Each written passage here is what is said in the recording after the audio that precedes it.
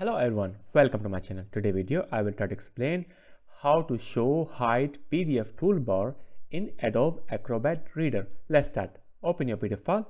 This is my PDF file, but you can see that my toolbar is not available here. So how we can show my toolbar here, right? So I will go to click on view and I will click on show and hide, and I will go to click on toolbar items and I will click on show toolbar. You can see that my toolbar is showing here now. Okay, so how to hide my toolbar? I will go to view again, I will click on show and hide, and I will go to toolbar item and I will click on hide toolbar. So it's hide.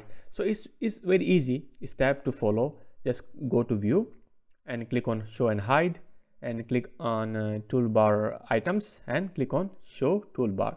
So thanks for watching my video. If you like my content, give a thumbs up. Thank you.